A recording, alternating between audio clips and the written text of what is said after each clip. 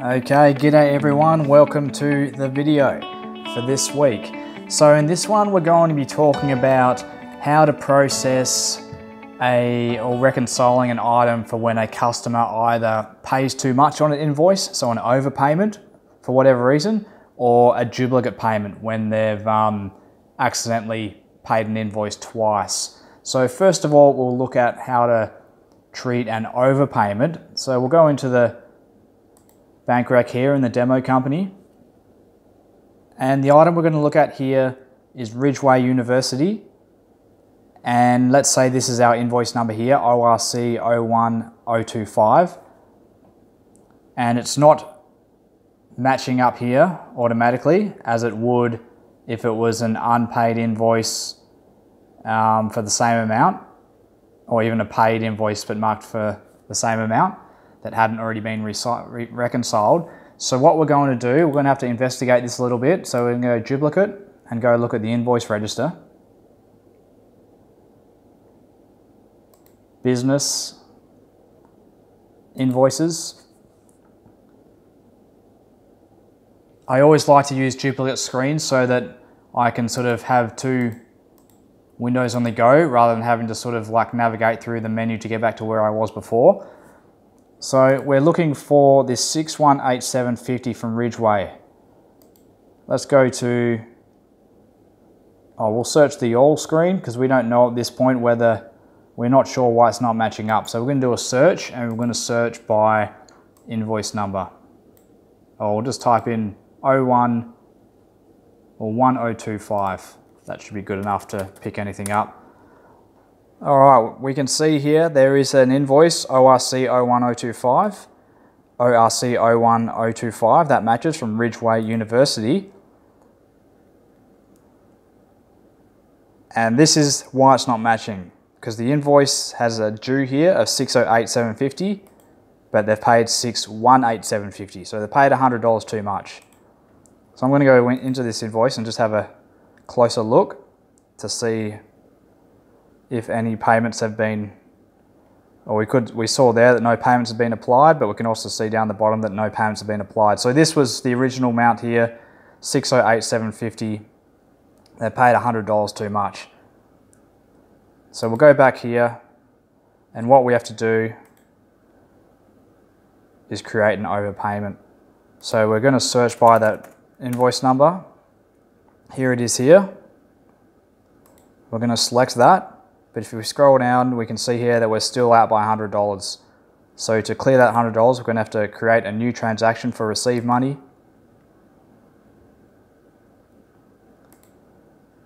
And we have to process an overpayment.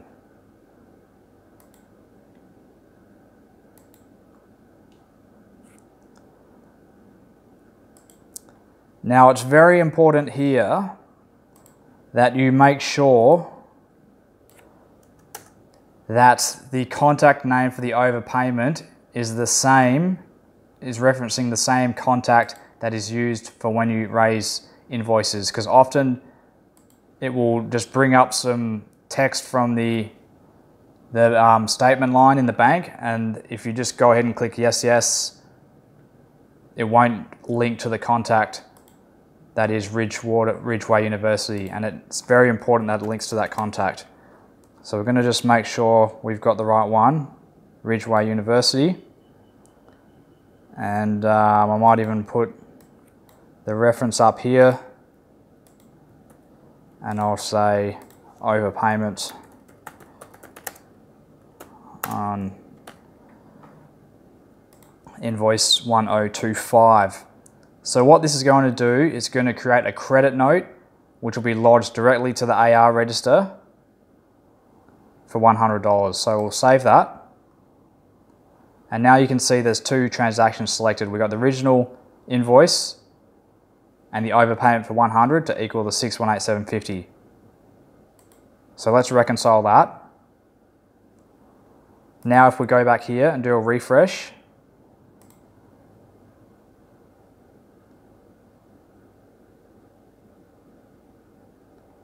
we can see that it's been paid, nothing is due. We're also going to go have a look at the the debtors register, your accounts receivable, because we want to see that $100 credit note that's been created. So we'll go A's receivable summary. And there we can see Ridgeway University, $100, the negative there means it's a credit note. Another way we can see this is going back into the invoices, awaiting payment.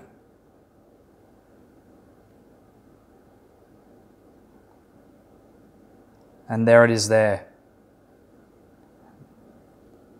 And that OP there, that's your overpayment. And we can see that this is a credit for $100. Now, this is why it's very important that you have the correct contact name in here, because what we're going to go do now is create a new invoice.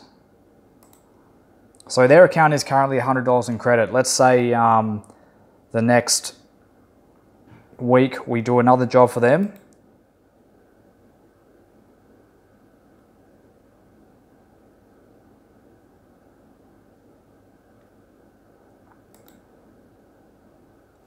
So we're doing a new invoice here, Ridgeway University, new job, $500, whoops.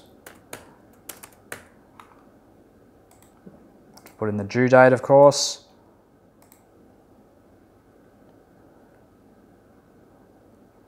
Now what's going to happen now is, because we've made sure that the contact on the credit note for the overpayment and the contact for the new invoice are the same, it's going to prompt the system to allocate this outstanding credit of $100 that we were looking at just before. That's the overpayment.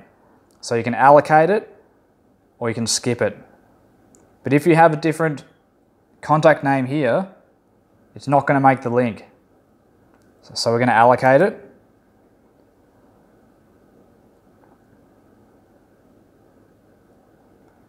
And here we can say there's $100 in outstanding credit. We're going to allocate the full 100.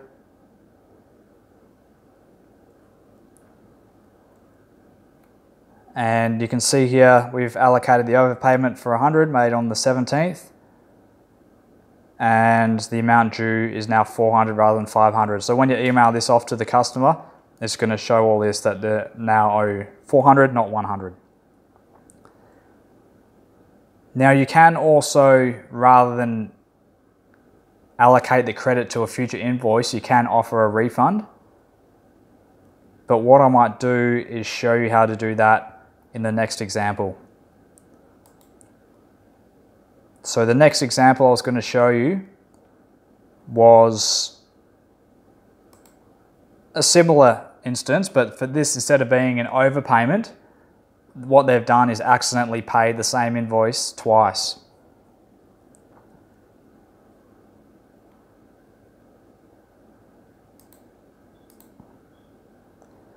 So you saw that matching there. This is a payment I created before, but let's just pretend that this payment here has already been paid on the 8th of July, and now they're paid again on the 15th of July. So let's just pretend that's what's happened. So we've received $450 on the 15th of July and says RM2031, that's our invoice number.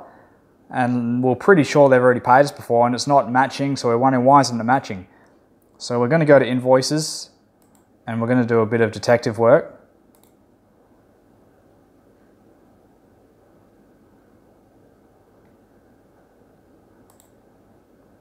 And we're going to search for this 2031.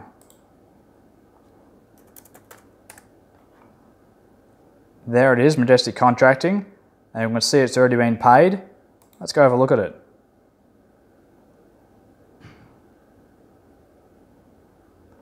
And we can see it was already paid on the 8th of July, but now there's been another payment for the same amount using the same invoice number as a reference on the 15th of July. So what they've done, they've paid this invoice twice by accident. So now what we're going to do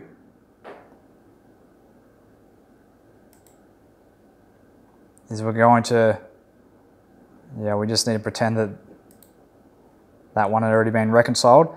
So we're going to have to create an overpayment like we did in the previous example. So we're going to go receive money,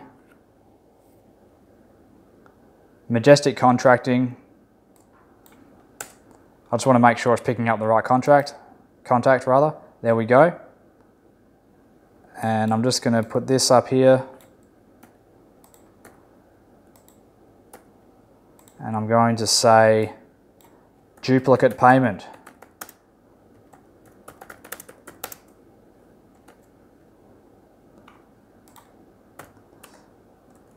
Already paid, what was it, 8th of July?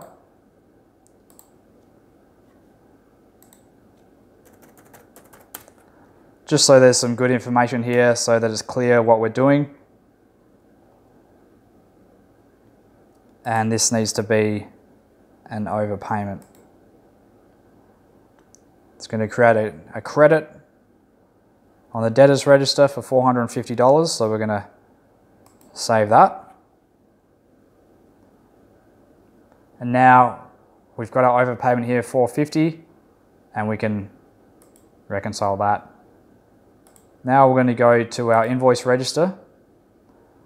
And let's just say this might have been a one-off job. We don't invoice these guys regularly, so we're not going to offset it against a future invoice. We're going to refund the money directly to them.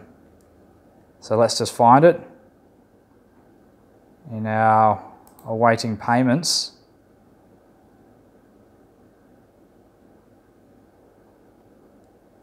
Majestic Contracting, OP for overpayment, $450 credit there. So what we're going to do is we're going to make a cash refund for $450, and this is going to happen today on the 17th of July.